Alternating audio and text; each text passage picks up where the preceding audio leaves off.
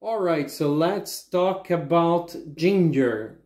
It's one of the most important ingredients I use to boost my immune system, and it's very important for the respiratory system as well.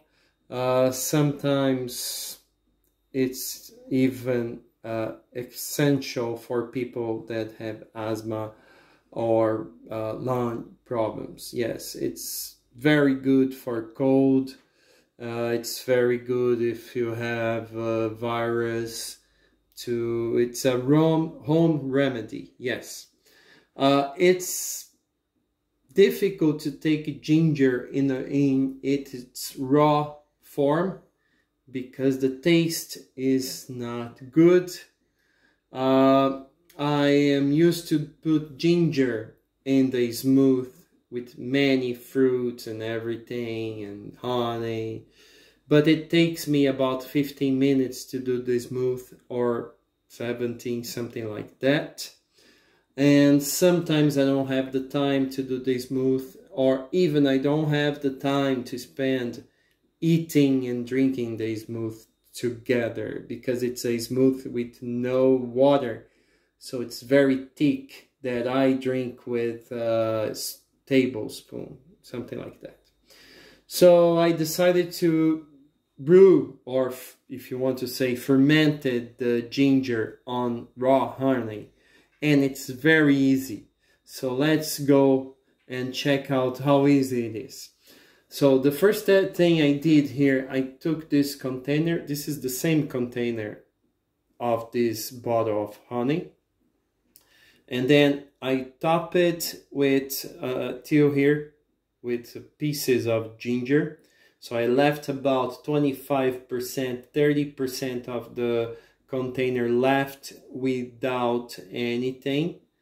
The reason for that is that after slicing ginger until here, I topped it with raw honey and then closed the lid, and the process of fermentation started. So you need to leave space for the bubbles of gas from the fermentation to be in the container for the next day, for you to open and the gas to escape. So for the first week, what you need to do is open this container every day. So what you want to do, for not forgetting, is leaving this container in the kitchen perhaps, and cover with a cloth, with a kitchen cloth or something like that, to protect against light. Yes, as it is a fermentation process, it needs to be done in the dark.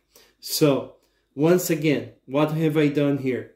Just slice it, ginger until this part of the container, top it with honey, left 30% of the container without as a space for the bubbles to be there, and then I open it every day for the first week. On the second week, I start opening for about 4 times a week, the third 3 times a week, and the fourth just like 2 times a week I start open it. And then I left 2 more weeks and open it just 1 or twice. How does it get? It gets like sweet. You know the sweet you buy in the supermarket? It's very liquid here. So the honey doesn't have the consistency anymore. Yeah, it's very liquid.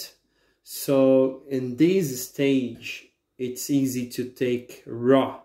I just take a piece together with the liquid and eat it. It's possible to eat. It's not that hard to eat. It's good comparing to raw ginger. Yes, this is the best way to take ginger if you're not putting the smooth, because if you put in the tea, you're gonna probably waste a lot of ginger. Yeah, it's just gonna, you know, use the liquid and waste everything else. Yes.